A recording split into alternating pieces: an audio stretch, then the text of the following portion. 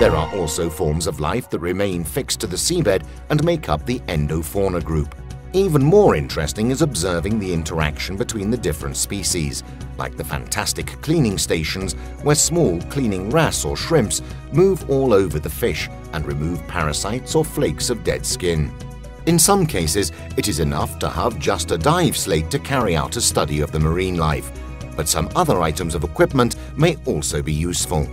For the PSS Advanced Open Water Diver course, your instructor will have you make a guided dive, and you will be provided with waterproof identification cards.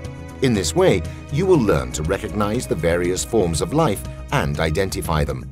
A compass and a dive light will also be useful, while the dive computer will provide you with the information about the depth and water temperature.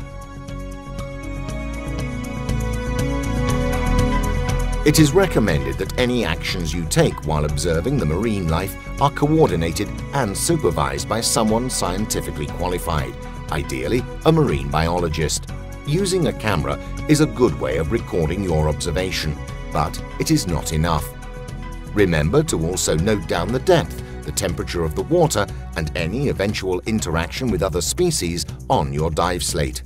We are certain that after this dive, you will see the underwater world from a different point of view. Happy diving!